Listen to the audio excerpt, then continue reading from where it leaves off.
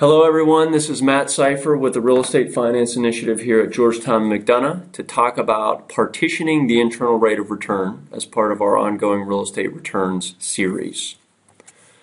So if you'll recall from our prior discussion about the internal rate of return is also known as the total return, which is comprised of an income component and an appreciation component, and it is defined as the annual rate of earnings on an investment. And unlike the income return or the cash return, it assesses investment performance over a multi-year hold. So to revisit our example, you'll recall we are contemplating the purchase of a retail property in Ballston, Virginia called Hoya Point. It's a stabilized property that is leased to a single tenant who is defined as a creditworthy tenant on a triple net basis for a long term. We have determined that the internal rate of return for our investment is 7.12%. The next step in our analysis is to partition the internal rate of return. And the partitioning of the internal rate of return is to ask the question, what drives the, in this case, 7.12%? And it's really a question of risk. And so the partitioning is tied to identifying the component parts. In this case, there are three component parts that really drive the internal rate of return. The first of which is your year one cash return.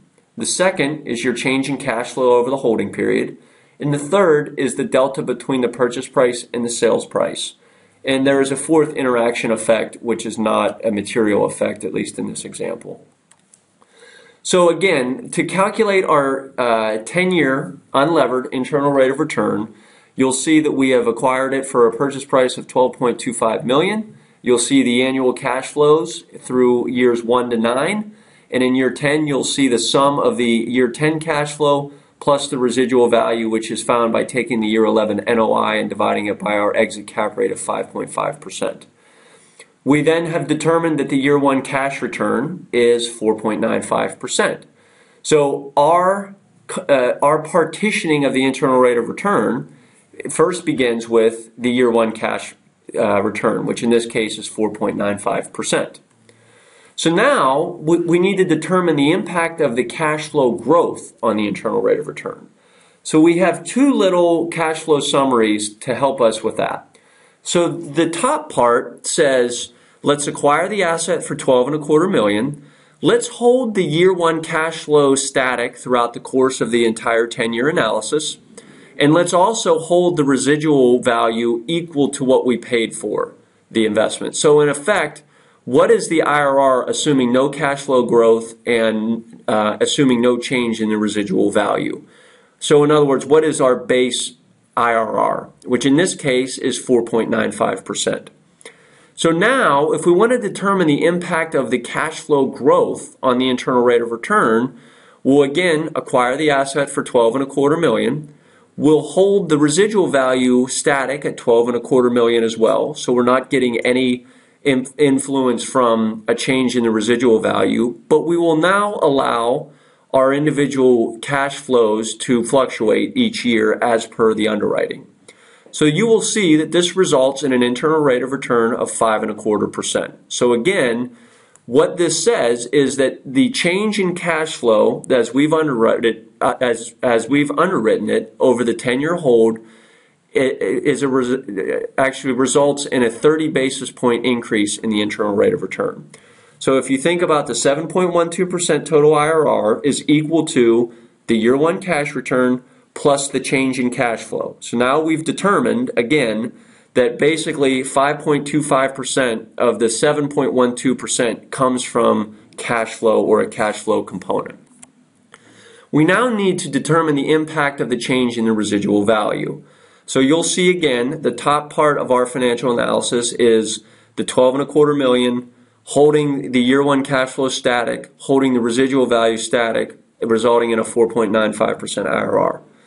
The bottom component of our cash flow now says, let's acquire it for $12.25 million, hold our cash flow steady, but let's fluctuate the residual value based upon what we have underwritten the residual value to likely be in our pro forma, which in this case is a little under $15.5 million.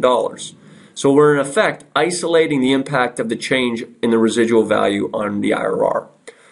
So if you now subtract the 6.86% IRR in this analysis from the 4.95% original analysis, baseline analysis, you'll see that 191 basis points are attributable to the change in the residual value. So in effect, we are selling the asset for more than what we acquired it for, and that is contributing another 191 basis points to our IRR.